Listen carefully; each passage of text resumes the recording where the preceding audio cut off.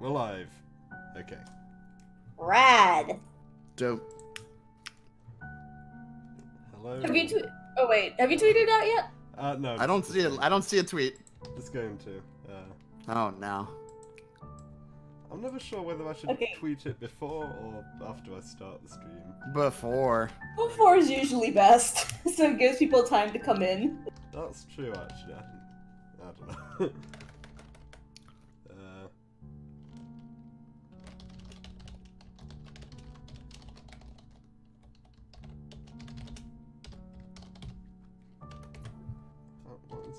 Why is... Okay.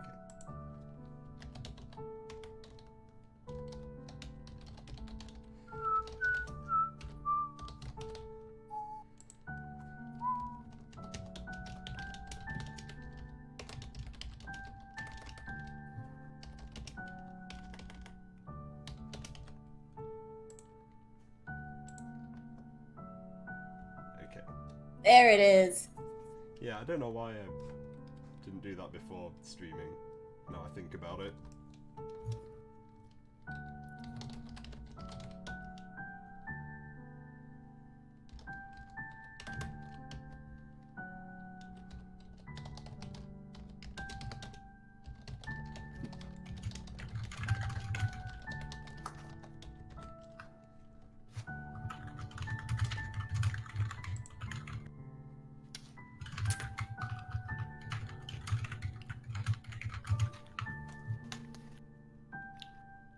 I thought there was somewhere else I was going to post it. I don't remember. Oh, I should get some water. Good. I'll be right back. Okay.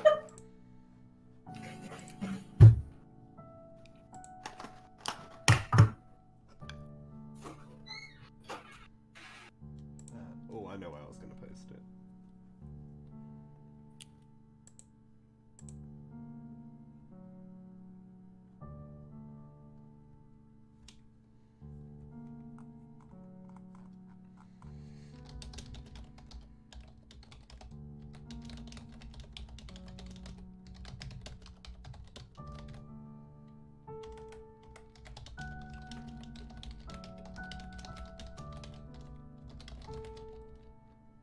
I really didn't think this through, because now we've just got this dead air as I'm, like, tweeting it out and whatever else. Sorry. Sorry. My streams are not I got water. good. Alright, I'm gonna go open up the stream too so I can read chat. Okay, so as far as we both know, we don't know anything that's coming up. Okay, cool. So this is all blind for the two of us. Yeah. Which means I can guide you guys through the good endings and bad endings.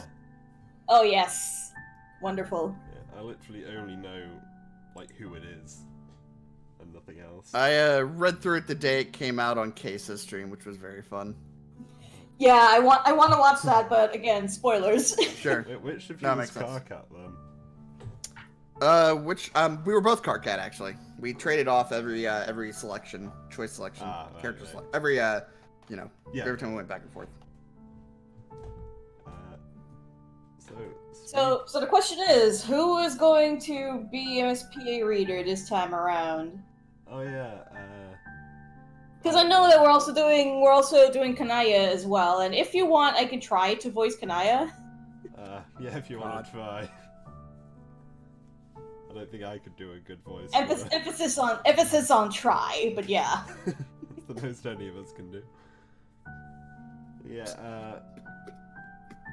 So if you want to be her, then in terms of MSPA reader for the Karkat route, then whoever wants to do that, it would be me or Karen if you want to do it, or if you want me to do it, I don't mind.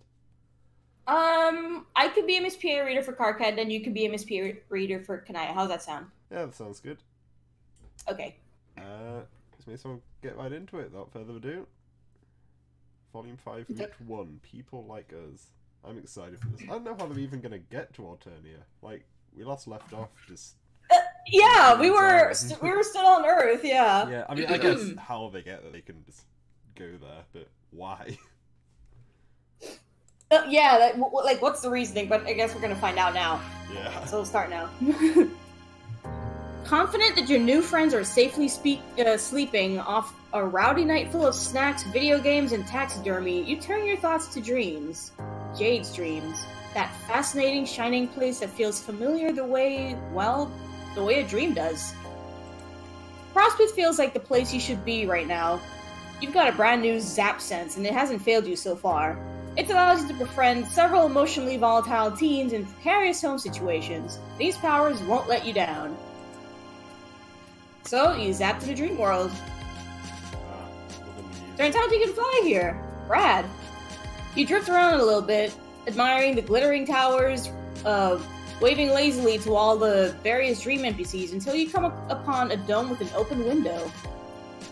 Inside, a troll boy with nubby horns and a silly outfit lies curled up in his dream bed, sleeping soundly. Oh, so we're on the trolls medium. Yeah. Interesting. Aw, you look so peaceful. You imagine this is a very peaceful troll boy. Perhaps it just strikes you as strange that you immediately know what this alien's race is, but nah, you don't have time for that. Abruptly, the boy vanishes. Oh shit! You follow him without hesitation. Zap. Luckily, your powers seem oriented to specific people rather than places. You figure it's because this is a character-driven narrative. You find yourself in a dim respite block. There's a bookshelf and a desk and clothes hung up on pegs on the wall. But instead of a bed, there's a small tub of green goo. What the fuck? A gravelly voice tinged with mania crashes over you in a furious wave. You're reeled back from the onslaught. Now, I'm just gonna take a moment. Oh god, This I never description switched to the of his game. voice is This description of his voice is very interesting to me for a few reasons.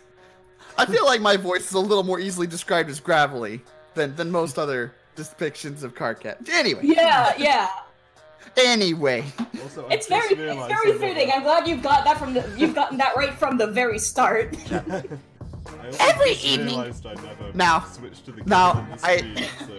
something interesting I've discovered while we're waiting for that to catch up, I guess. It turns out that there are a couple of people who are working on Homestuck Squared or Homestuck 2, whatever you want to call it, that actually follow the Box's channel. Yeah, I heard about that. That's so awesome. So yeah, that's exciting. Anyway, every evening I wake up to another glorious night of the universe applying its globes directly to my face in the most hilarious and juvenile way possible. I'm used to this, okay? I'm not saying this is anything new, but this is just next fucking level. Your eyes finally adjust enough to see the same troll boy from the dream world. He appears to have fallen asleep at his husk top. Some crumbs are stuck to his face where it had been pressed to the desk. He's got a zodiac symbol on his shirt. Whichever one is a sideways 69. I don't believe 2018. Oh, nice. Like, Kanaya. He's got a zodiac symbol on his shirt. Whichever one is a sideways 69. Nice.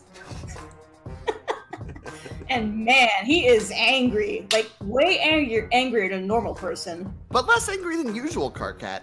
I stay in this crumbling excuse of a hive, rig this place with early warnings. Excuse me.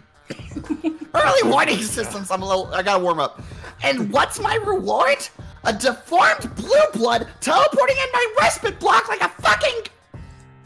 All right, he's still got the hoodie on. Yeah. Oh, yeah. You zap out of there because, damn, you don't know what kind of early warning system he has, but whatever predators it's meant to keep away, all you have to do is shout at them. You appear on a nearby hill about 100 yards away from the hive. From the outside, it's large and leaning with square windows and an unnecessary number of balconies. Although, who are you to say what's necessary? Maybe this dude really likes balconies. He could probably use the fresh air. A couple of similarly large and lopsided hives scatter the skyline. Hives. You aren't sure how you know they're called that, but it feels right. Maybe because of the organic insectal architecture, like they were grown instead of built. You clearly aren't on Earth anymore. The sky is black and the bushes are purple, and there are 2 moons. Neither of them is your gold moon, though. You think maybe you should be freaked out by the strange alien land, but nah. You're a seasoned friend-venturer by now. Besides, you like it here. It's comfortable. This is a pretty good hill. I liking this music. Oh yeah. Always great. You sit for a while thinking about this hill and this universe and your place in it. That's a typo. Until the sun starts to crest over the distant horizon. Hey, idiot! The troll boy is leaning out of his front door. You're sitting on the ground waiting for sunrise, so you're either a Jade Blood or a moron. And I know the only Jade Blood who lives outside the caverns, and she's a lot better looking than you. So what the hell? Who are you? You're not a troll. There's a substantial gap of grassy hill between the two of you, but you can hear him just fine. He has a talent for projection. You stand up and brush the dirt off your ass. He seems a bit less angry now. Alright, so zap right over is bad ending, take your sweet time is a good ending. I Do think we want to do bad or good is the first Let's do bad question. bad endings first, so you know, finish Yeah. on a high. You said zap right over is the bad end, right? Yep. Alright, let's zap right over. No point in wasting daylight, or moonlight, whatever. So you just zap on over there. Oh, holy fuck! Oh shit! A flash of gray and a gleam of metal. Bright, shocking pain opens up in the middle of you. The boy stares out, eyes round, yellow, and shocked. Their laugh comes out wet. Why are you laughing? You don't know what else to do. You press a hand to the wound in your stomach, trying to hold the blood in with sheer willpower. You tell him you were just trying to save a little time. What? The boy stares down at the weapon in his hand, a viciously hooked blade that he pulled seemingly out of nowhere. A scythe? No, a sickle. Is this kid a communist? Did communists actually use sickles, or were they just sickle-themed? There's so many communist facts that you don't know. The boy continues to stare at his sickle. Then he stares at your fingers. He looks back and forth. His sickle, your fingers. His sickle, your fingers. Or, more accurately, the blood on his sickle and your fingers. He's gaping at the crimson... He's gaping at the crimson splashes like he's never seen blood before. Oh shit, right. Yeah, I don't know why that didn't. Yeah, that didn't occur to me until now. Yeah. His mouth moves, but no sound comes out. He hunches over himself like he's the one who's been gutted. Do you remember when Homestuck was coming out and there was an update where Karkat was bleeding, but they didn't want to show what color blood he had, so... Yeah, so it was like, fucking flashing blood? rainbow, yeah. This shit was so funny. God, I can only imagine the theories that came out of that. No, there were actually people who thought he canonically had rainbow blood for a little bit. Oh. You aren't sure what he does after that, because suddenly you're on your back and all you can see is the sky. and now here we see Karkat having a crisis. We're finding another red blood. Yeah. Also, I want to point out that the blood coming off of his arm is like the of blood symbol. Oh yeah. Oh yeah, it is. That's clever. And back to the character choice. Yeah. Or back to the choice. Gonna take Oh wait, whoops. Hold on. Hold on, I picked the wrong thing. Load. There we go. Alright, let's take our sweet fucking time this time. Yeah. You walk leisurely down the hill. The heat from the rising sun washes over your back and you speed up. That sun is bad news, you just know it. You start down the hill. Light bleeds further across the horizon and your pace gets a little less leisurely. The troll boy crosses his arms. His shoulders are rounded in a slouch like he spends a lot of time making himself smaller. Aww. His black painted claws are bitten down. You wave a little awkward hello.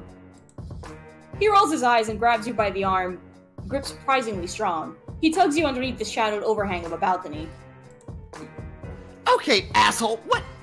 Okay, asshole, what were you doing watching me in my dream like some cornless cast-posing pervert? I can't even retreat into unconsciousness anymore, is that it? I won't even slide into the nascent relief of death without an alien stalking me.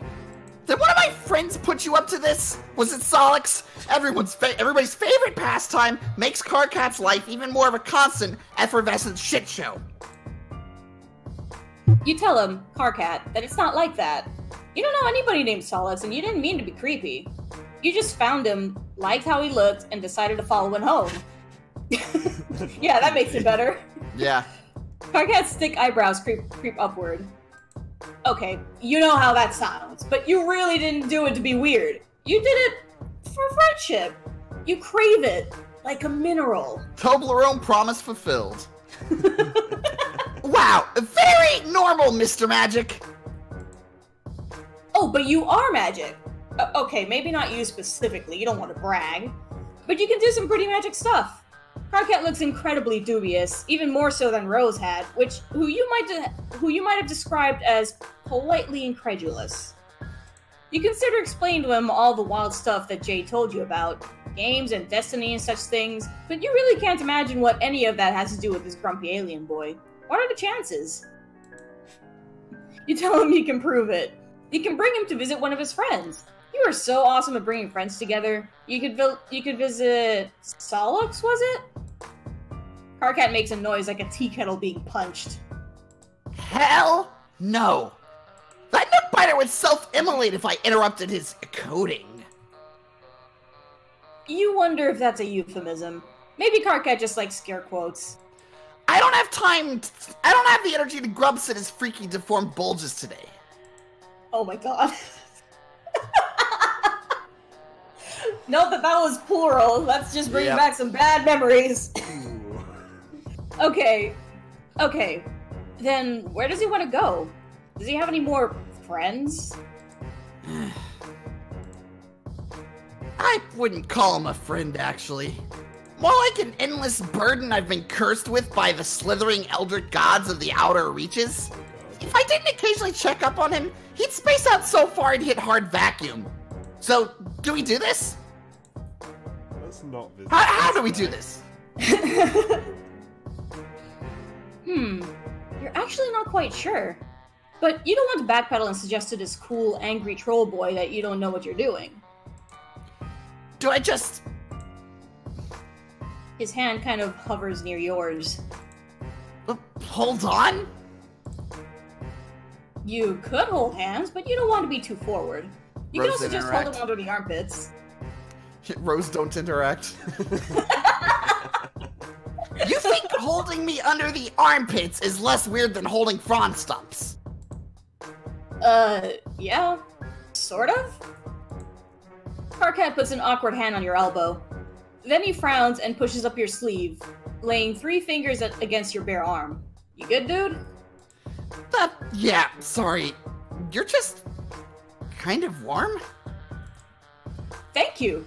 You tell Karkat that he is very warm, too. Let's just get this over with. Try to aim for just outside his hive. His Lucis isn't around, and he's usually too stoned to even notice if the roof came down. But I don't want to startle him. Cool. Here goes. You zap somewhere pitch black and immediately blunder right into Karkat. Oh my god! Can you keep it together for a single fucking glance nugget? You aren't in Karkat's hive anymore. You appear to be in the void. Cool. Okay. The what? Let go of me. You tell Karkat that he is actually the one still holding on to you. He makes an angry noise through his nostrils and releases you from his clammy grasp. He moves away from you and collides with what sounds like about 17 mops all banging into each other and clattering to the ground. Oh no. God fucking... Something smashes. Slurry! Guzzling! A shower of little noises like marbles over hardwood. What even is that? Oh. Where is this? A light finally pops on above you. You appear to be in an alien broom closet with, like, alien cleaning supplies, you guess? One of the bottles just has Clen written on it in permanent marker. You ask Karkat if he meant to transport the 2 of you into a closet. A bucket rattles as he kicks it. He yelps and jumps backward on your foot. I expected this. What the fuck? Makara, you bottom-feeding asshole! Your Oh my personal habits Christ. are almost as disgusting as your pan-rotting purple words!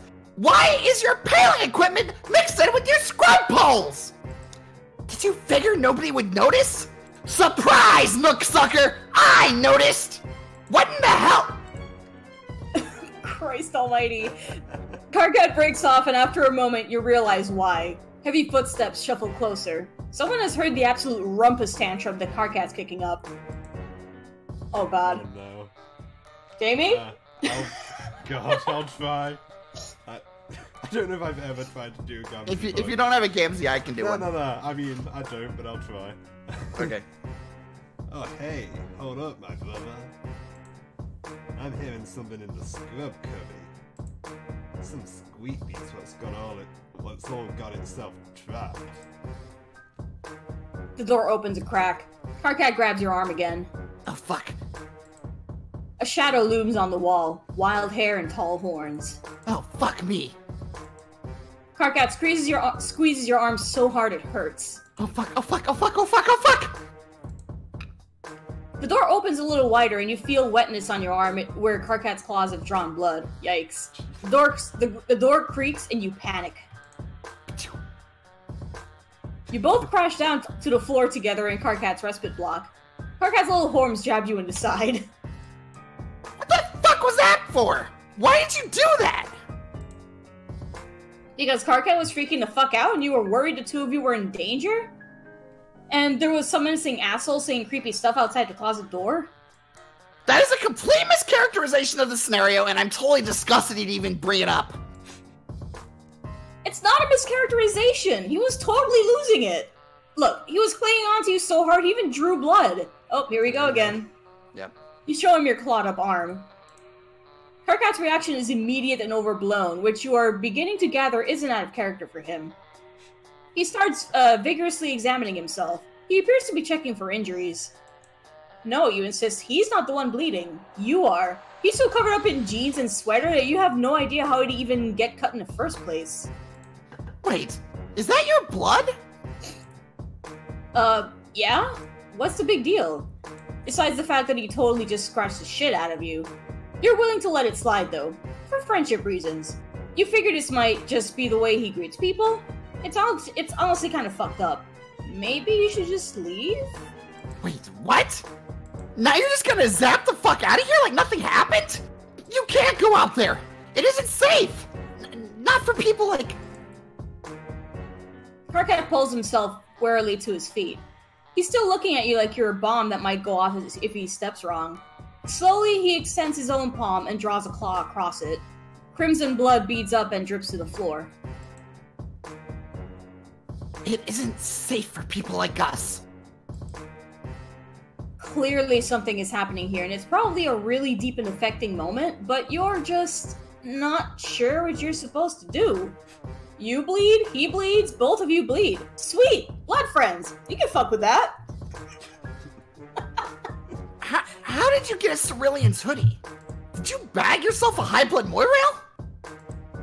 God, this is going places, and I love it. I like the parallels before with, like, when he met Jack, cutting his hand. Yeah. That's cool. Now that you have established that the two of you do indeed both have blood, Karkat appears to have warmed up to you a lot. He even offers you something called grub juice, which you're pretty sure is just Coke, except not as sweet. It's almost a little salty. You take tiny polite sips and then pour it into a dead plant as soon as Karkat turns his back. You tell him that you aren't actually sure where you got the sweatshirt. You were just wearing it when you woke up? You don't even remember where that was. You just know you were standing in front of John's house, and you were wearing this hoodie, and you knew it was important, but not why it's important. Possibly because it keeps you from being naked. You didn't realize it belonged to a cerulean, whatever that is. Karkat is looking at you like you aren't making much sense, which is fair, because you really aren't making much sense. So, you're a mutant blood alien with amnesia. That can also teleport. Yep. Oh, and you can time travel, too. Don't push it. Karkat sits down at his desk and hits the spacebar on his keyboard. Shit. I ended up, opening a weird menu. Hold Whoops. on. Take your time. I open up a font override and a voice menu. What the fuck? What? What did you do? That's a thing? It's an accessibility menu, apparently. Huh. Okay. Weird. Anyway, Well, let me, okay, put spacebar on the keyboard. We could probably figure out whose cast sign that is. Well, not us specifically, unless you've got some incredibly unlikely and well-honed Husktop skills. you've got no Hustop skills, owned or otherwise. Yeah, I'm not fucking surprised. Here, just give me a second. Don't break any of my shit. You take a glance around the room, keeping your arms behind your back so as to make absolutely sure you don't break any of his shit. His room is surprisingly tidy for someone as scattered as Karkat, mostly just weapons and movie posters. It all has the air of someone who doesn't plan to live in a place for very long. It feels temporary. Karkat is typing furiously with his mouth pulled into a little frown. That's his default, it appears. Every so often, though, he'll throw glances at the cuts in your arm. He really is hung up on your blood.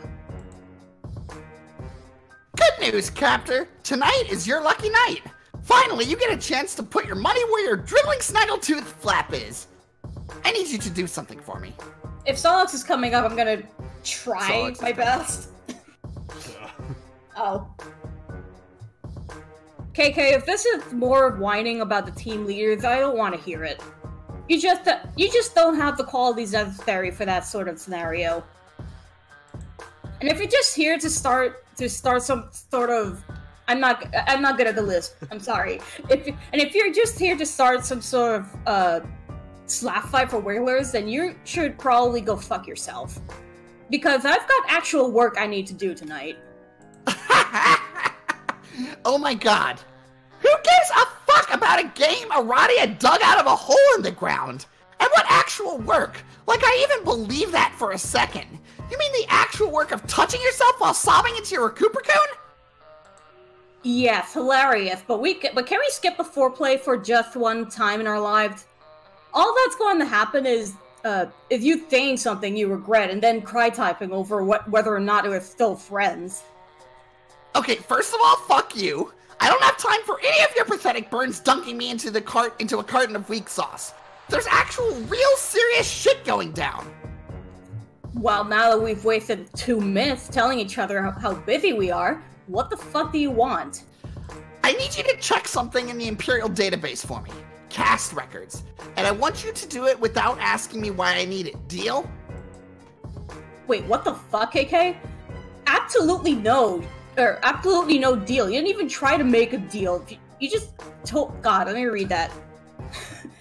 Absolutely no deal. You didn't even try to make a deal. You just told me to do something incredibly illegal and dangerous. Why do you need cast records? Do you think ancestors are bullshit? Or why do you need cast records? Do you think ancestors are bullshit? Ancestors are bullshit! Fake night dream nonsense for kids who hate themselves and want to experience a connection to something better than they are. Face the facts, bulgeweeds! There is no way any of us are descended from anybody that matters. Then why the hell do you want me to risk getting cold for records if it's a bunch of bullshit that doesn't matter? I might have a death wish, but I'm not suicidal. So either tell me what crawled up your nook and laid eggs in there. It's missing a 2 in there. Yeah. Or let me get back to work. No, you just say it very So. Okay, fine. Okay, fine. I'm only telling you this because we're friends and I trust you. There's this person in my hive. Person. Yeah, they aren't a troll, but they aren't a drone either. I figure they're an alien, but they've got a cerulean sign and we're trying to figure out where it came from. Wait, they aren't a troll, but they're cerulean? Sorry, KK, I'm trying to write my pan around this, but I'm pretty sure you're fucking with me. Oh my god, could you just run this? Give me a second. Okay, nobody's had the sign or cast name in a while. Ask your new alien friend if they know the name Adalov. Hey, do you know? Oh, what the fuck? Adalov, is that? Malek. I don't remember. It's Malek's surname. Yeah, that's what I was trying to remember. Okay. We know him. Also, yes, we do, and I'm sad. Also, I want to point out that I know that my lisp is way too heavy for Solix, but I'm trying my best here. Yeah, I mean, it's a hard voice. You step back from where you've been reading over Karkat's shoulder. You couldn't resist. He was just getting so heated and mad, banging on the keyboard and making weird little growly noises. Do you think you can just... Karkat goes absolutely silent. He's rigid. If he's been a cat, his hair would be standing straight up. You ask him what's wrong, and he shushes you so loudly you almost fall over from shock. You strain, and in the distance you think you hear a strange staticky whirring. Oh shit. Yeah. Suddenly, Karkat explodes into motion, grabbing your arm and pulling you out of his respite block and down the stairs. In the living room, he tucks a thick black blanket from off the back of the couch and pulls up the rug in the center of the room. Beneath it is a trap door. What the hell is... Be quiet. His movements are quick and panicky, but also methodical. His jaw is set and his eyes are hard as he unbolts the trap door, gives it a hard yank to loosen it, and props it open. Beneath it is a rectangular pit in the fountains of the house. Beneath it is a rectangular pit in the foundations of the house, the size and shape of a shallow grave. This isn't the first time he's done this. You doubt it's even the 10th. So far, Karkat has struck you as a little bit ridiculous, but now there's something fierce burning in him, something angry and distilled. The sound comes again, closer this time, and you see a hulking shadow out the window. Huge and menacing and armored. Oh, he's looking quite sufferer-like there. Yep. Karkat yanks you down into the pit with him and wraps the two of you in the blanket. Then he closes the trap door and you're plunged into a darkness so absolute it's like you stop existing. What the hell is going on? A drone. Karkat's face is squished against your shoulder. The fear in his voice shudders you to the bones, or to your bones. It's just a routine check. We should be fine down here. My Lucis dug this. It hides the temperature. The temperature? Of me. Of us. Of our mutation. Oh, he's so scared. You don't understand, but that doesn't stop you from being afraid. Impossibly heavy footsteps land on the floor above you. Karkat trembles. God, you have to do something. And so wait it out is the bad ending. Okay. Y'all ready for feelings? Oh no, I'm not ready for feelings. Yes. I guess we're waiting it out then? Yeah, we're waiting it out. Okay. Oh, I just now noticed that there are people in the chat. Hello! Oh yeah. I didn't want to interrupt the moment, but hello, glad to have you here. Alright, let's wait it out. Alright, let's wait it out. We'll be fine! We'll be fine. We'll be fine. We'll be fine. We'll be fine. We'll be fine. Karkat mutters it to himself again and again. We'll be fine. We'll be fine. This always works. There's no reason to... A rusty grating screech as the trapdoor is wrenched off its tin hinges. Light pours in. Two giant metal hands reach into the hole and pluck the both of you out. Karkat wriggles and bites like a cat trying to get free. Oh, I'm gonna get upset, aren't I? You don't have the chance. The drone tosses you bodily out of the way. Your head hits the wall and everything goes a little strange and streaky after that. Oh shit. Oh dear. When you come back to yourself, you're outside in the blazing morning heat with Karkat crouched over you. Did the two of you escape? Yeah. His voice is hollow. There is crimson blood smeared in his sweater and up to his chin. You realize it must have come from the reopened cuts on your arm. Karkat must have carried you out of the hive. The hive? Behind you, Karkat's house is in flames. The heat of the fire combines with the heat of the sun until it feels like the two of you are standing on the edge of hell. Oh my god, did the drone do that? No, my Lucis did. I told you, I have early warning systems. He gave me a chance to get out before triggering it. Is he okay? Karkat gives you a look of utter disgust. He gestures toward the burning hive. I very much fucking doubt it! Okay, Okay, but the drone is dead, right? So he's safe. Karkat releases a creaky wheezing sound that it takes you a second to realize it's a laugh. God, you really are an alien. Where are you even from? It sounds so relaxing. That isn't the only drone, you freak of nature! It's seen my sign! It's heard my voice! I'm on record as call on sight! There is absolutely nowhere for me to go! Oh no. Shit. Okay. Well, what about his friends? You really don't think Karkat is in any sort of state to make decisions, so you make an executive one for both of you. Also, it's hot as shit out here, and your delicate skin is already starting to burn. What had that friend's name been? Solix? You take Karkat's hand because the two of you are beyond holding each other under the armpit at this point. You appear in a residential street in a city, and for a second you think you must have traveled in time as well, since it's night again suddenly. But then you look up and see the strange purple-blue glimmer in the sky. It's still day, but there's some sort of atmospheric shield between the killer sun and the city. You wonder why there isn't one over where Karkat lives. Maybe it's too far out in the sticks. Karkat yanks his hand out of yours. He's still holding the blanket he'd wrapped the two of you in, staring around near nervous little ticks. He looks even more scared than he had back in his bedroom. Clearly he doesn't get out much. Fuck. A low chime rings out through the empty street. Karkat pulls his palm husk out of his pocket, looks at it like he can't remember what it is. Like everything normal has been wiped away and all that remains is the frozen horror in his eyes. KK, what the fuck?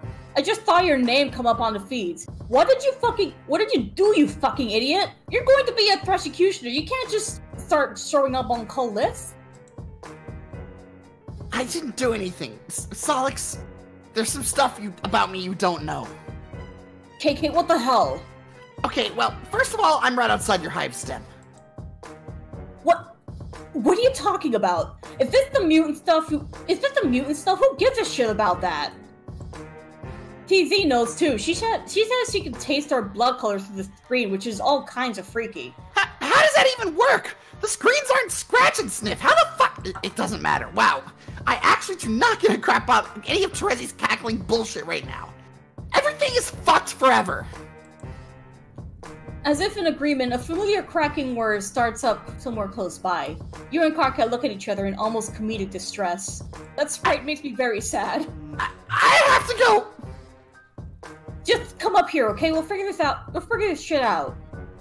No, absolutely fucking not! Oh my god!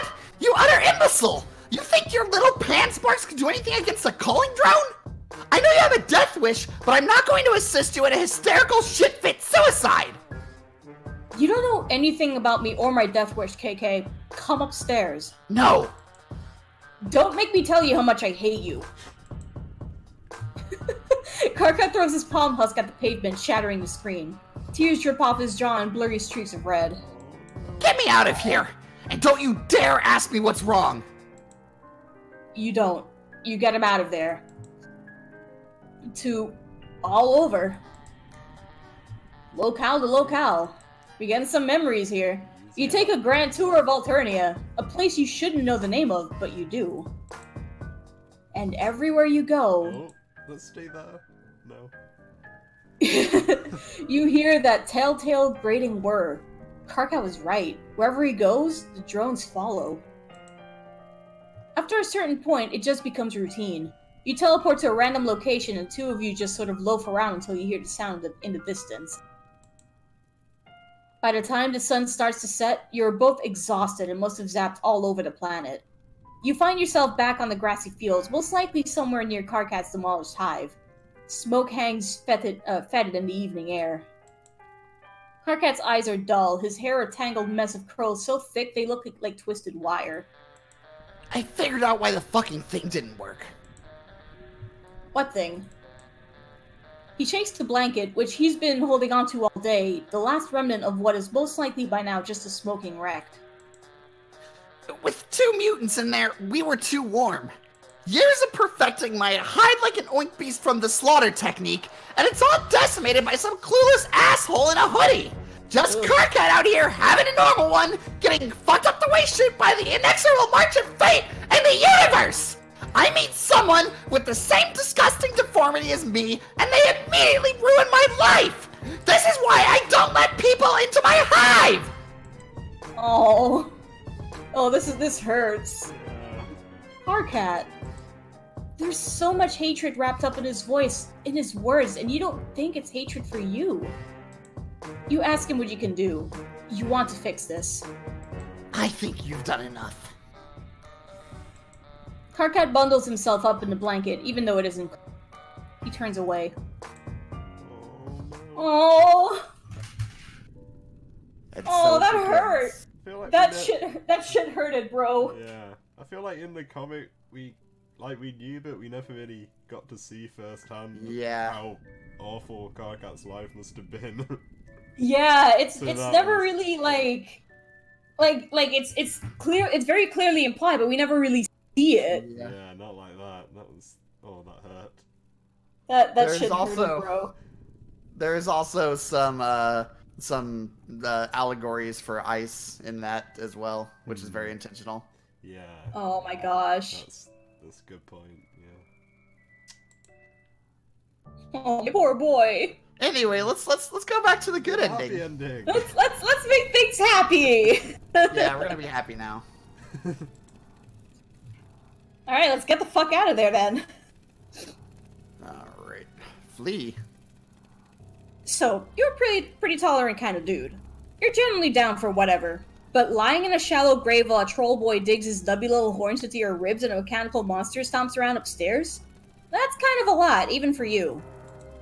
So you do really the only thing a responsible friend can. You get your friend the fuck out of Dodge. And get him a new Chevy Suburban. Holy shit, okay? And we're in Houston now. Wow. I'm gonna be Dave, so one of y'all's gotta be John. I'll be John, just because. Yeah. And yes, I am voicing Dave in Karkat. That is correct. that is absolutely fair. You make a good Dave. It was really cool of Jade to have us all over. It felt like a birthday present, kind of. Especially since all of my other presents got lost in the mail. Actually, the only one that didn't get lost was a little Monsters poster a little Monsters poster my dad got me. He gave it to me Monsters a week poser. Did it say that? Oh yeah. Yeah. Oh yeah, little Monsters poser. Almost like he knew that something weird was going to happen to the rest of my gifts. Sure, yeah, I'm happy for you, dude. Cool that your dad got you an unbelievably crappy shit, got your unbelievably crappy shit to you before you got thrown in the literal garbage where frankly it belongs. But why are you wasting any part of our valuable word count babbling about your fucking little Monsters poser? Who actually cares? I don't know, I just figured some people might want to know about it. Whack. Oh, hey. Dave and John are propped up on the futon, gaming the way only bros can game. I.e. with several bags of chips and mostly... Wait a minute. I have a question, but in a sec. Sure. I.e. with several bags of chips and a mostly empty 2-liter bottle of Mountain Dew on the couch between them. How is John in Dave's house? Don't worry about it. Okay. Alright, I won't. Yeah, dog, saving rooms for Jesus and snacks. Oh, hey, Mr. Mailman. You wave hello and try to catch your breath. You're a little unbalanced from the brutal shift between being buried alive to chill Texas day with just a couple guys being dudes. Wait, how did they even get back from Jade's? Oh, right, there's yeah. my question. Oh, right, yeah, it turns out her dog can teleport. Wild, right? Who knew? I don't think Beck can time travel, though. Right, I keep forgetting about that. Yeah. So don't worry, you aren't going to be out of a job or anything. And I'm probably going to ask you to zap me back to my place before my dad realises I've been gone this long.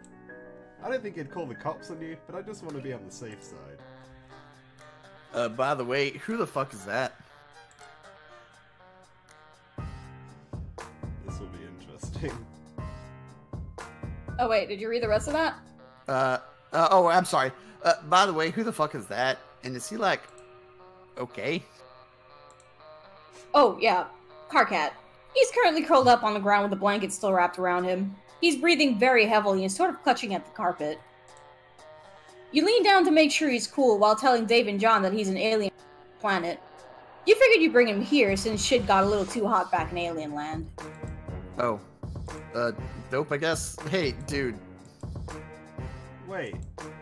He's an alien? Like, a real alien? Yeah, John, Jesus Christ, look, he's got little horns. Yeah, I can see that, but...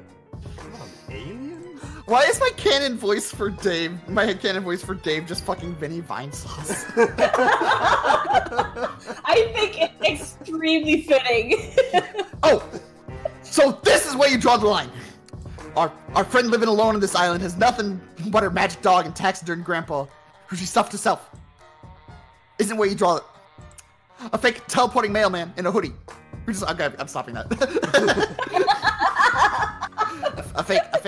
a teleporting fake mailman in a hoodie who just wants to be bros isn't where you draw it. I guess you have a point. All that stuff just feels so normal now. So I guess, in theory, you could bring us to visit this alien planet? Maybe? Not that that's anything I'd actually want to do. The place probably stinks as fuck. You'd never catch me in space. Space ain't the place. Oh, damn, write that down. I love it. You love a good Strider freestyle any day of the week, but this isn't Dave's route, so you return your focus back to... Oh, holy fuck, where did he go? Yeah, the little dude just scurried out the door. Probably should have mentioned that.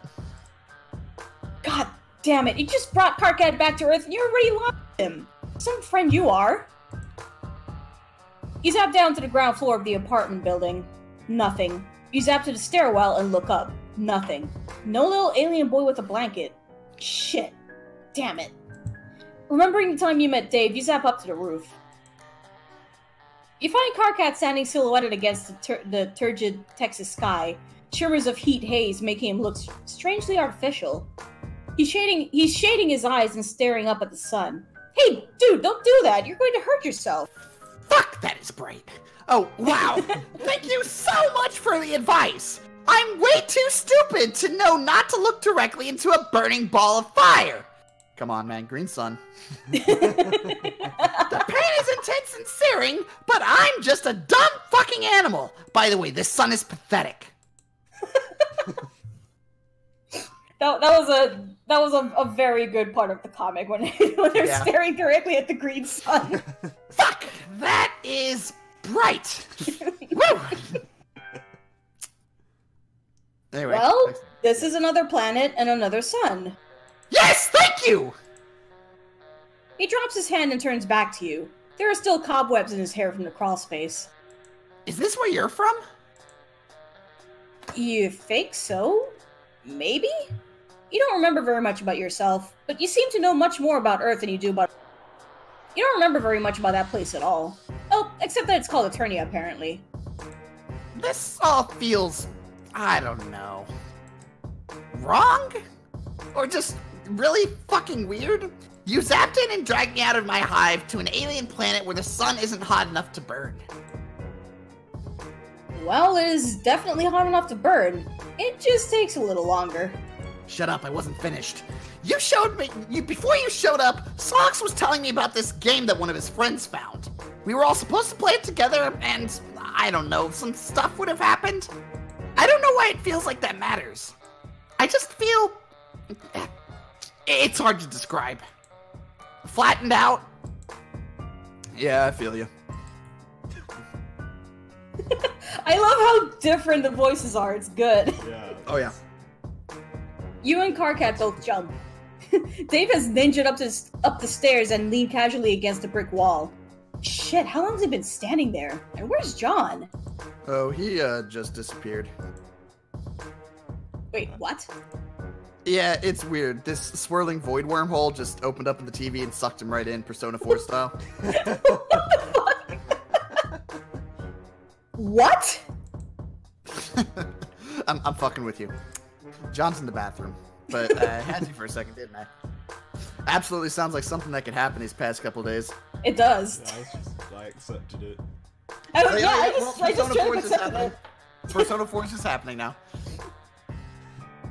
Oh yeah, hilarious. He sure got you.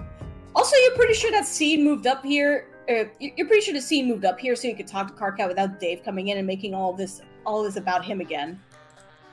Dave adjusts his shades.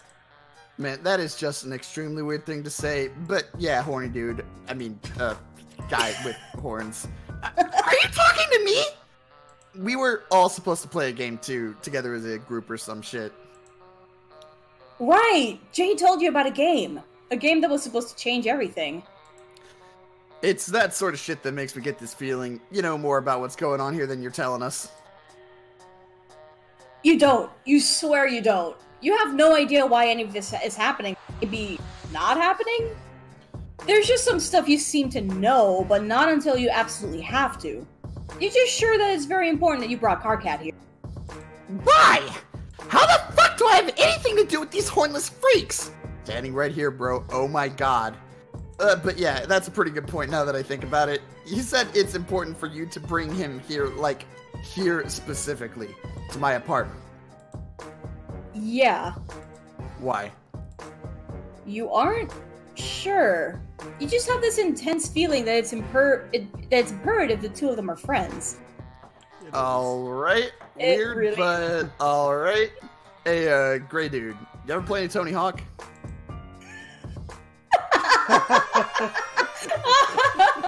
Oh. And the That's picture good. on the TV, by the way, is Tony Hawk beefing a kickflip to Indy. Oh my god. Oh, yeah. That's good. So, There we go. We're friends with Karkat now. We did it. Karkat's on Earth now. Yep. Yep, I mean- he's just on Earth now. He just continues to destroy canon completely. And now Dave is sharing a couch with his two boyfriends. Yep. The best And that's it for that, possible Rob. ending. Yeah. And Oh next boy, up is Kanaya Kanaya. time! And I believe the only characters that show up in this one are MSPA Reader, Kanaya, and there's a little bit of Vriska. Oh god. That's gonna be fun. Yep. Alright In the then, meantime, let's... I'm just going to sit back. Actually, yeah, I'm just going to sit back and eat food while I listen to you guys enjoy yourselves. Fair enough. Have fun listening to us beef it in voice acting. Thank you for blessing us with your wonderful voice. That came out weird. As I said it, I tried to think of a way to make it less creepy, but I couldn't. You're digging yourself even further there, pal. Yeah, yeah. I noticed. Actually, I kind of want to see how far this can go. How deep can this trench be dug? I'm just gonna stop talking. All right. Well, you're... I'm sorry, I'm an asshole. and that's why we love you. No, it's not. Alright, let's start this route then. Volume 5, Route 2, of course. I didn't realize Volume 5's got 2 separate routes, because of course it does. Oh, yeah, it does. I didn't even realize. Nice reference, bro. Let's go then. Ooh. Is it the same music? You're- Should I go on the same one? No, it's Yes. If you're on Volume 5 Route 2, it does have the same music to start. not. Okay. I was confused. Oh yeah, Because they that was both gonna ended be- Dave's place. Oh yeah, Yeah. good point. You're learning more about yourself every day. For example, while you already knew that friendship was everything, you are now realizing that staying with your friends is not a priority. At least, that must be right, because you keep leaving friends and starting over again. Why are you doing this? Probably a deeply held value of some kind. That makes sense. Anyway, you're ready to meet more friends, and the only place you've seen new people recently has been on Jade's Dream Planet. You zap on over there. This time, something is different. It seems to be a different part of day than before, and the overhead clouds that previously served as fluffy ambient backdrop are now alive with images. Meteors striking a dark world, a planet covered in sugar mountains dotted with goofy giant teapots, a young grey-skinned alien girl running around catching frogs. These must be the clouds Jade was referencing, the ones she said could never be wrong. Well, you can take guidance from them too. You've trusted more dubious things than clouds. You zone in on that frog girl with the short haircut and the red skirt. Time for the zappy thing. It's always night on Troll Planet, at least when folks are out and about, but it's not usually this dark. You confidently head out to start exploring your surroundings and immediately run into a wall face first. You better not be in Gamzee's closet again. God. Okay. You're getting your bearings now. You've ended up in some kind of closet. You refrained from making a hackneyed joke about it. You probably don't even have that cultural metaphor. And the noise you made elicited an answering yelp of surprise in the room outside. You hear footsteps approaching you, then someone yanks the door open. Oh, hello. She's so pretty! Why is this route made on a vertical phone? Hello? What the fuck? Opening the door has allowed a beam of bright sunlight to fall across your face. You feel instinctively that the light is something to avoid. You hold your hands up to shield your face, and then remember that your hands are also made of skin, and whimper. Good observation. The heat is doing its best to fry you, like a vampire in a movie. You're sure that idle thought will not end up having any relevance to this troll girl's story whatsoever. Of course. What are you? I like how messy her hair is. Did you just wander in here, or like... What? Something like that, you tell her, cringing away from the light. You get the feeling this girl is not going to fall for the old mailman gambit. Mail troll? You tell her you know one of her other friends. Who? Wait. Is it Karkat? Yes. I knew it. He makes friends with all kinds... Well... I obviously can't keep... I read that all wrong, but anyway. Yeah. He makes friends with all kinds. Well, I obviously can't kick you out right now. You don't seem to be able to handle the sun. So I guess you better stick around until at least nighttime. You could easily zap to nighttime, but this is giving you an in, so instead you agree. No problem, you can just hang out in this closet. It's fine. It's a lovely closet. I know we just met, but you're being kind of weird. You hope it's the kind of weird that eventually becomes charming. You don't say that though, just think it. You know the barrier between your words and thoughts is ambiguous at best, but for real. Anyway, you have no obligation to skulk around in my wardrobeifying assets chamber. I have a solution. Pulling the shades, maybe? No. Why would I deprive my plants of life-giving sunlight for a fragile-skinned creature I've never met before? It is another solution. Oh, so Go ahead. I just zoned out for some reason. A minute later, you are dressed in a floor-length gown of emerald velvet, with long sleeves, a high neckline, and a dramatic hood to pull over your head. The dress does nothing for the heat, but it effectively shields you from sunlight. There you go. All swaddled up like a baby, you joke. The troll just gives you a level look. Clearly you've stumbled on a cultural misalignment. What's a baby? Even though she's the one who hasn't even heard of a baby, she stares at you until you start to feel embarrassed for knowing things that she doesn't know. She's very good at staring contests. What an amazing potential friend. Now out of the closet, you now know that joke won't land either. You look around the room. It is indeed covered with plants, as well as colourful bots of fabric and half-finished sewing projects. I just noticed the dress for Vriska is there, which makes sense given the time scale. Oh, yep, I see it. Unlike Rose's knitting disarray, it does not give the impression of someone who has difficulty finishing things. This troll's room gives the impression of someone who enjoys, even excels at having multiple irons in hot places. Or at least she thinks she does. She seems to have just been on her computer thing when you zapped in, because her chat client is flashing insistently.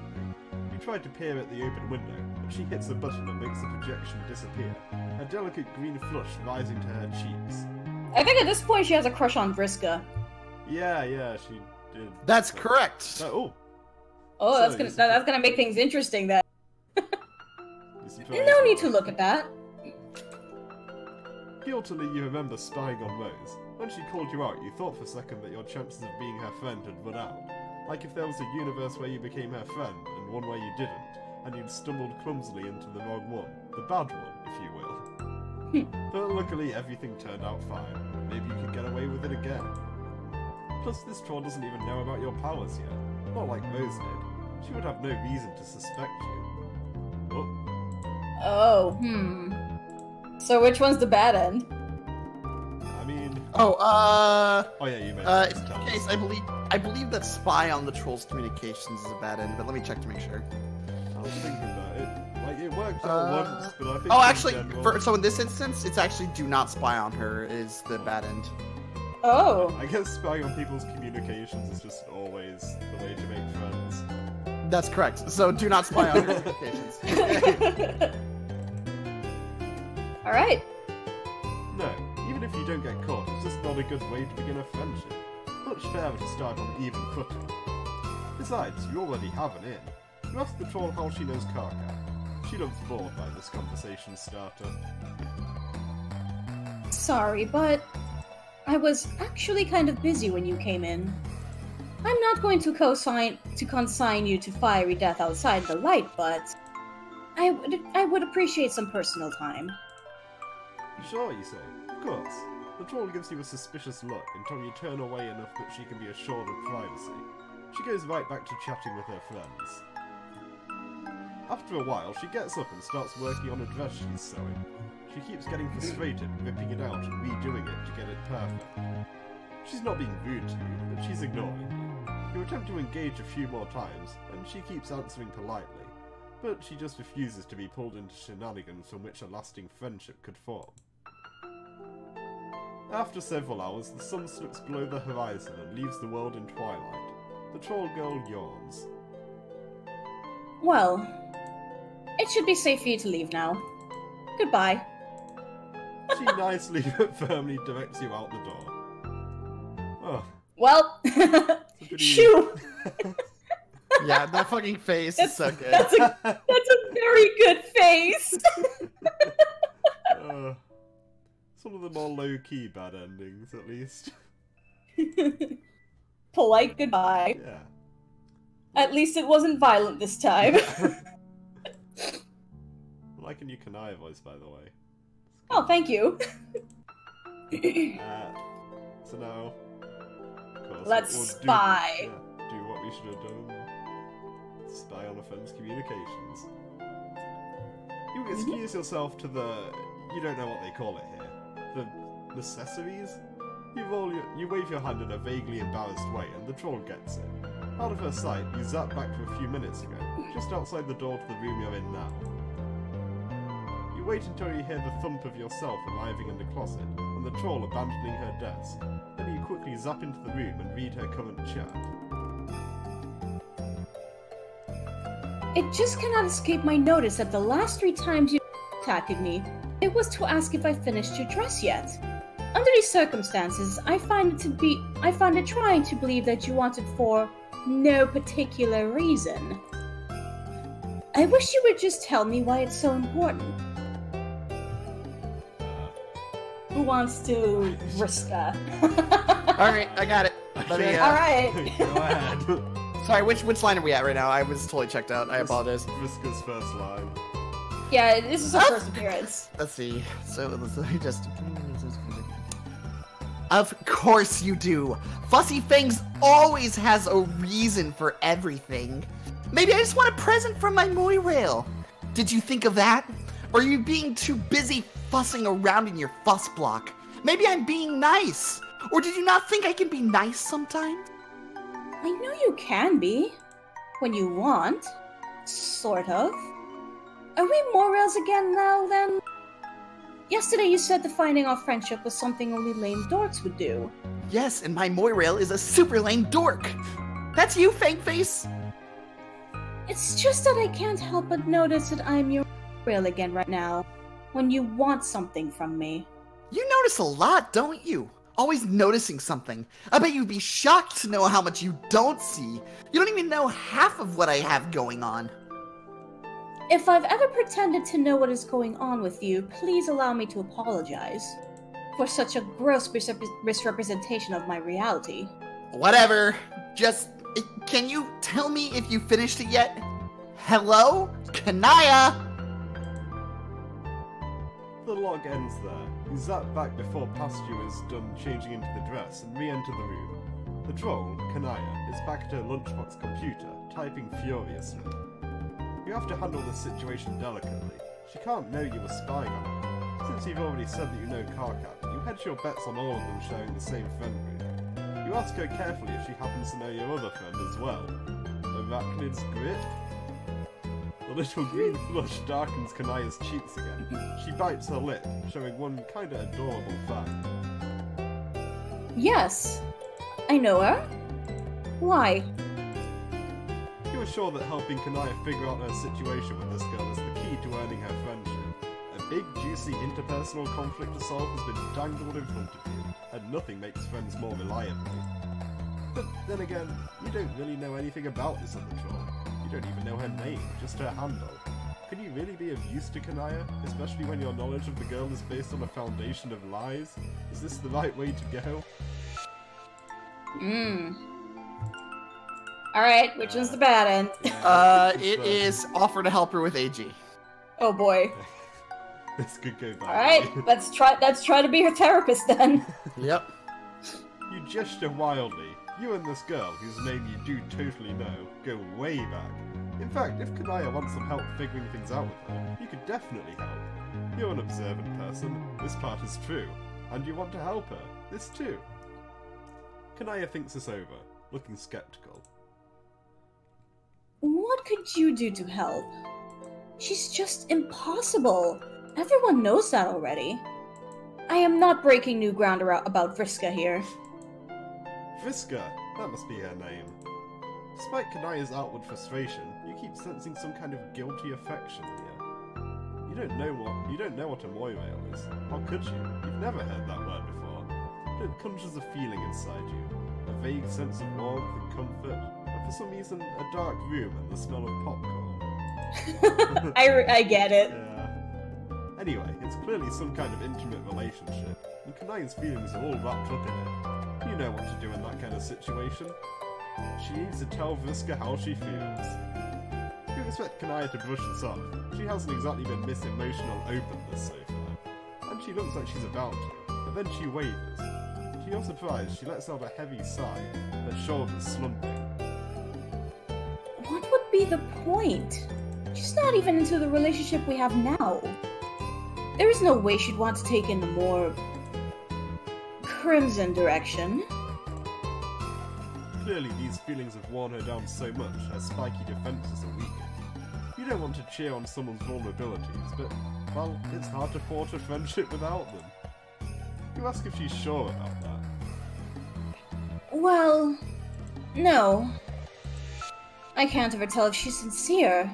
She makes serious things into jokes and jokes into big dramas.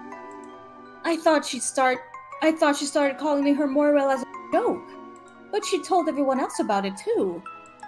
She didn't even ask me what I wanted, and now I don't know how to talk to her about it. Every conversation we have gets so antagonistic, but I'm not interested in that quadrant with her. Sometimes it feels like our relationship is a aggregation of shallow and insincere hostilities. Despite the unfamiliar alien words, this teen romantic flailing is common among all species. You nod sympathetically. But, you point out, Kanaya isn't happy now, so what would she have to lose if she pressed the issue? Kanaya gives you that even, scathing gaze again. And what is your personal interest in my quadrants? Karkat's friend? Oops, you pushed it too far. All your recent successes have made you cocky. You revert to barefaced honesty and tell her you want to get to know her better. I have plenty of friends already, and I don't even like some of them. But I will think about your unsolicited and unwelcome advice. Advice from a stranger whose presence you are tolerating solely to not be responsible for the death of an innocent is well known to be the best kind of advice. Okay, Rose. God, I have to take a breath for that one. That's about the best you can ask for. You shut up and sit quietly while Kanaya goes back to her activities, sewing and tending to her plants with a big chainsaw she seems to have pulled out of nowhere. Finally, she huffs a sigh and throws the chainsaw down on the floor. It disappears again, but a little gold tube rolls away from where it landed.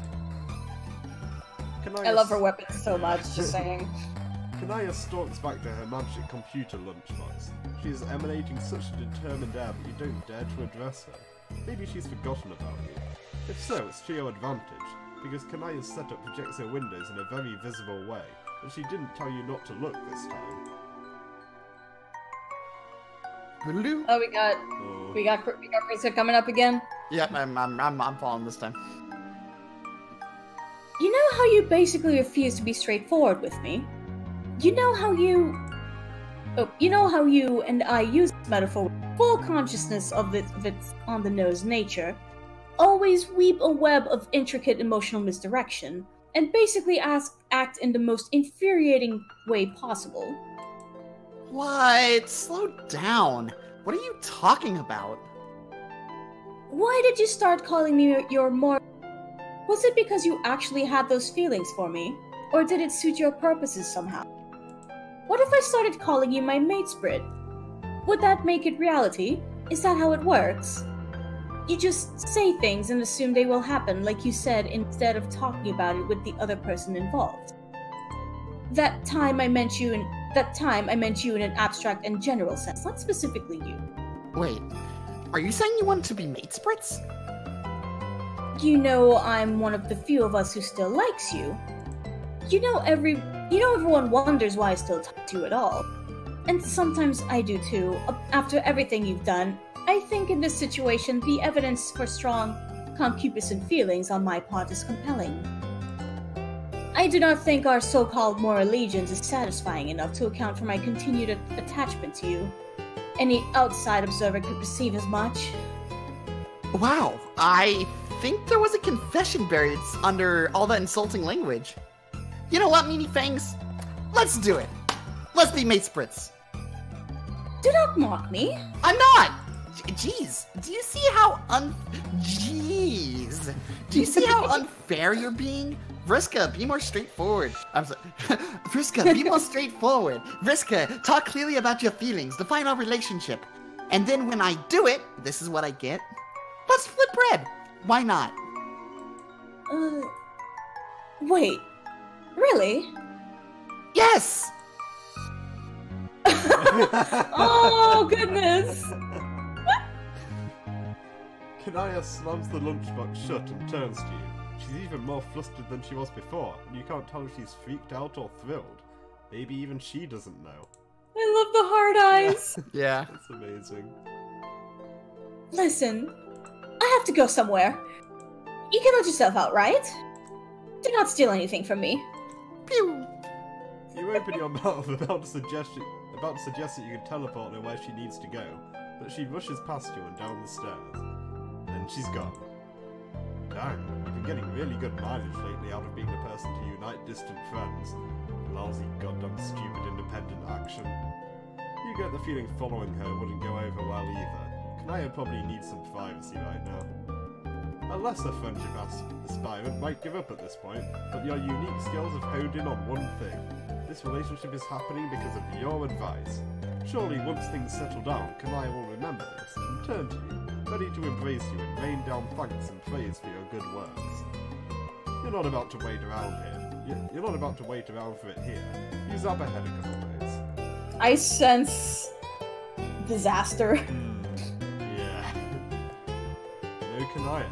Nothing in the room indicates that Kanaya has even been back here yet. You try a couple more days. Still no Kanaya. You zap again. Now you're a week out, and the brown edges on some of these leaves suggest that Kanaya has been at her new girlfriend's house this entire time. You're about to give up when you hear a door slam downstairs. Kanaya storms up the winding staircase, stopping dead when she sees you. Oh, great. Just what I need. Someone I don't know here in a delicate emotional... witness my compromised state. Whenever I am on the precipice of romantic disaster, I always think to myself, I wish a deformed stranger was in my house refusing to leave. Just to bear witness to my inelegant suffering. I don't think it went well. Okay, wow, that was harsh. You're beginning to think your strategy is not going to pan out. Never one to be deterred easily, you cautiously ask her if she wants to talk about it. She puts her face in her hands. You know what? You are probably the only person who thought this was remotely a good idea. And therefore probably the only one I can complain to. Everyone else saw this coming, I'm sure. As outcomes go, this was not particularly stealthy. When she looks up, she doesn't look angry anymore, just upset. Oh no. I do not know why I thought that in becoming my mate spirit she would somehow start acting differently than the way she always has. Relationships are hard. Relationships are hard and nobody understands. I saw this coming, by the way. Kanaya assuming that if she were to become Vriska's mate spirit, that Vriska would start behaving better. Yeah. This is never gonna end well. Well, no. I mean, they're a very common form of social interaction. I think most people, especially past the age when their genetic contribution is legally required, understand or face certain culling. Okay, never mind that. We were trying to do a thing and it clearly didn't. So things didn't work out with Vriska?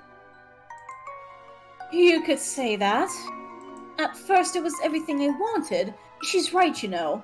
She can be nice sometimes. But then she just started ordering me around. Like, I had to do what she said just because I was her mate spirit. Oh boy.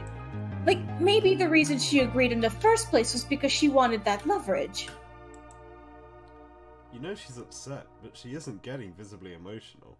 Instead, as she talks, her eyes narrow and her voice grows icy with anger. She grows very still, her muscles held taut. And she kept trying to use me to get back in with our friends who sensibly dropped her already. Like Karkat and Terezi. Although I can't believe I still have any cash with them after so obviously taking leave of my senses enough to date her. Even Terezi wasn't stupid enough for that. It felt like she just wanted me to like her so she could exploit me. Maybe because she doesn't have enough other friends, so she had to get the most out of me. Her voice is trembling with anger now. Jeez, that's rough. Honestly, it sounds to you like Kanaya dodged a bullet. When you first saw that Kanaya had a crush on this girl, you kind of assumed that someone as composed and rational as Kanaya would be drawn to someone who would compliment her well. But you've just watched her walk into a train wreck. Well, encouraged her to. It's probably good she broke up with Vriska. I didn't. Oh, I didn't. Oh, well. Wow. But you're right. She stalks over to her husk top and throws the top open so violently it nearly breaks. She opens a window and starts typing, so hard her claws hit the keys so hard that one of them pops off and flies to the ground. Here we go. Oh boy. You know, Vriska, I didn't just want to date you. I wanted to feel the same things I felt and I wanted you to feel the same things I felt and treat me like a mate spirit. And whatever this is, it isn't what I wanted. Excuse me, what are you saying? So, when I coughed just then, did it come up? Did it pick No, up? I didn't hear it. I'm not sure if my mic turned off, just checking. But Kanaya slams the screen down and turns away. Then she puts her hands over her face again and bursts into tears. Oh. You can't help but feel a little awkward.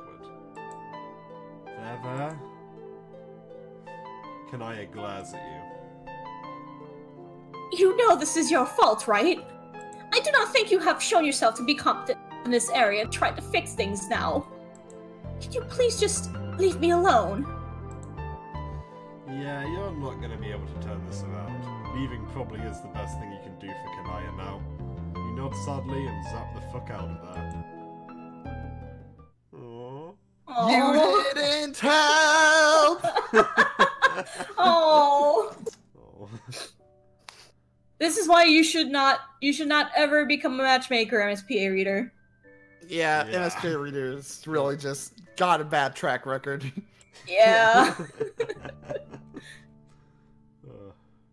Good end time. Yeah. Oh, I. Alright, hold on. I have to. What do I load? That's. So what we do? Back off. That was the other one, yeah. Yeah. No reason, you say? Just curious. Kanaya gives you a suspicious look. Okay. Well, I'm kind of in the middle of something. You can just while away the time until it gets dark. Sure. You watch her for a few minutes as she finishes up her conversation, and then starts working on things around her room. And having seen what you've seen, you are determined to find some way to help her. If you can't fix her interpersonal problems, maybe you can figure out something else she'd enjoy. Filled with investigative spirit, you start to gather evidence. Snoop, you start to snoop. Spying got you this far. Spying is great. You rifle through Kanaya's bookshelf. She has a number of sewing pattern books, which you assume must have some kind of whimsically gruesome twist congruent with the rest of the world building on this planet, but pretty much just looks like sewing pattern books. There is one thing on the shelf in your own language. It's not a book, but a stack of printed out pages bound together in a distinctly homemade way. It says Spur Beta Walkthrough at the top, and is covered with familiar erudite prose. Nice. You're pretty sure the events described in this document never happened in the timeline you're currently making, and maybe whatever source Kanaya got this from is not bound strictly to one timeline. It's true. There are a number of books featuring shining white figures, mostly women, with prominent fangs and variously coloured blood dripping from their cool and elegant mouths. They're all dressed in an explosion of brightly coloured fabrics. Something about their sparkles strikes you as deeply, strangely familiar. You must just be thinking of vampires. There's no reason you would know anything about whatever the rainbow blood imbibing troll equivalent is. Most of these covers feature a swooning troll of varying genders, clearly about to have their throat torn out sexily. Many of the rainbow vampires are being menaced by brave heroes, all wielding chainsaws. A loud buzz makes you look up. You can't help but notice that Kanaya is tending to her topiaries with a large chainsaw of her own. Okay, you're putting this all together. The bright colours around her house, the choice of weapon, the love of sunlight. Kanaya's heart's desire is clearly to date a sexy vampire. Maybe that's what AG is. You wonder if you could make this happen for her. Maybe on this planet it's not just a fantasy. You clear your throat to get Kanaya's attention, and then casually wonder aloud if Alternia has any kind of non-living creatures. Oh, you mean the undead? Yes, the undead. Where might one find the undead? It is not difficult. They tromp past my hive in their hordes every day, slavering and so on. Trying to get in sometimes. It's all coming together. That must be the root of Kanaya's fascination. You start to form a plan. For the next few hours, you keep a keen eye trained on the window. Sure enough, within an hour, a group of strange, shambling creatures lurches into view. You yell and point out the window, drawing Kanaya's attention, and then zap yourself out there in front of the horde. Is that a good idea? I think we've misread the situation here. Not to mention the sun is still out. Yeah. We saw the show on, it's fine. Now that you're close up, you can see that these guys are not exactly the debonair creatures of the night from Kanaya's book covers. They're more like zombies. Big, slow, stumbling things, half of them falling apart.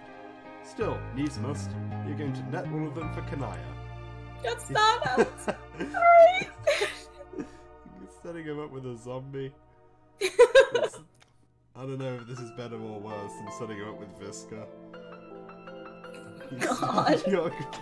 You stand your ground as they lurch towards you, trying to select the most alluring. Suddenly, Kanaya is at your side, out of breath from running. She's wielding her chainsaw. Being an absolute badass. Yeah. God, she's so cool. Are you actually bereft of sense?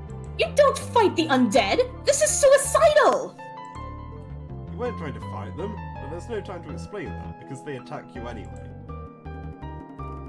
great monstrous arm backhands you to the ground, and monster claws tear through your gown and into your shoulder, lifting you by it.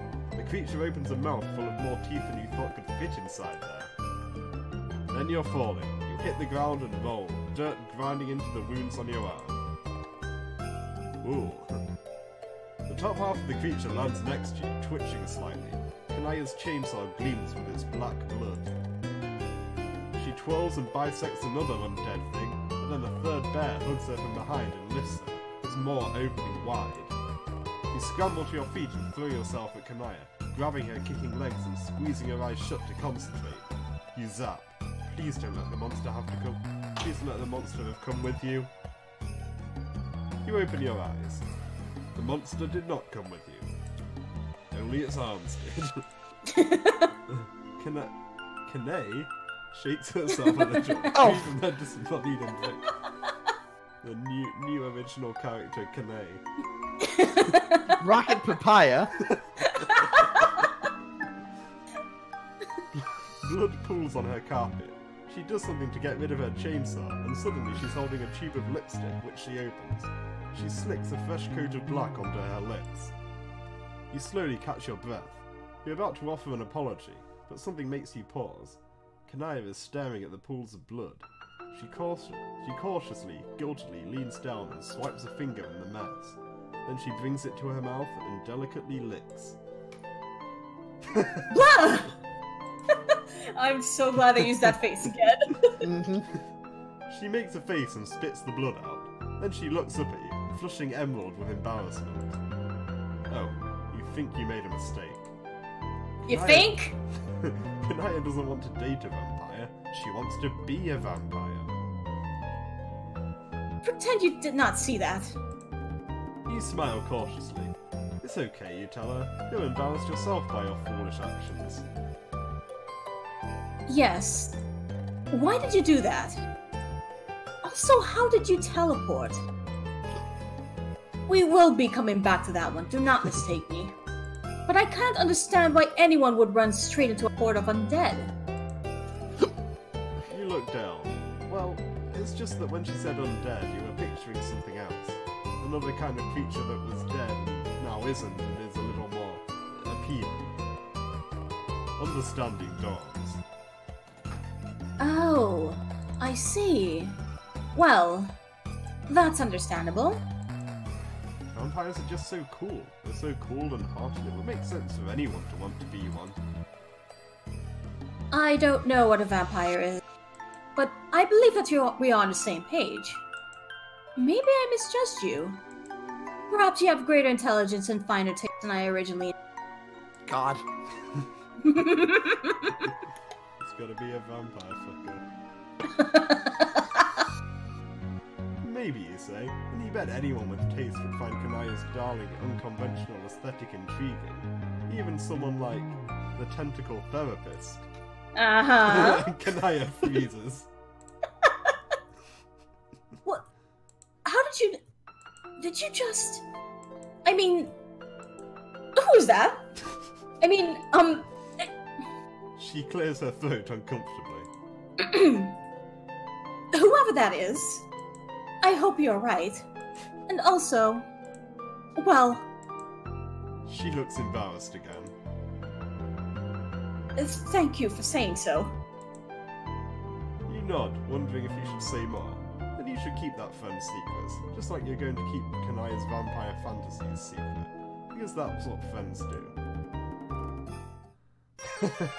Bonded for life! That was good. I'll have to set him up with Rose at some point. Now we got Dave and Karkat hanging out. Yes. Oh yeah, we're getting all the cannon ships going. Don't worry. Hell yeah. We're getting those ships sailing. It is looking like it's leading up to just a big old meetup at the end of all this. Yeah, I'm really interested in where it's going ultimately. Now, from what I've seen, because I haven't been paying attention to spoilers, but from what I've gathered, Vriska and Gamzee might be next? Yeah. Vriska and Gamzee are the next two, yes. So Oh, that'll shit. be something. That's gonna be fun. Oh god. Until then, Alright then, we're gonna prep for that next week then. yeah, that's everything for this volume, isn't it? Yeah. Yeah. That's it.